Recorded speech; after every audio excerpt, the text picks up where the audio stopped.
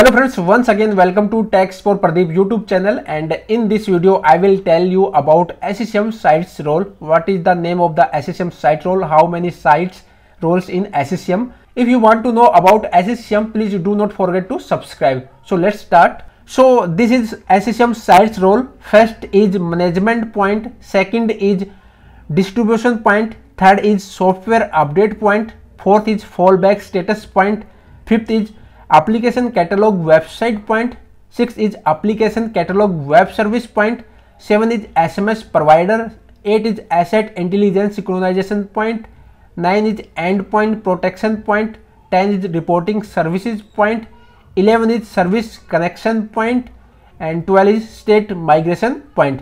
So this is the SCCM sites role name, and in next video I will tell you why we required management point, why we required distribution point, why we required software update point, why we required fallback status point, why we required SMS provider, why we required service connection point, why we required state migration point, SCCM sites role in SCCM. So friends, that's it in this video. We will see you in next video. Bye bye.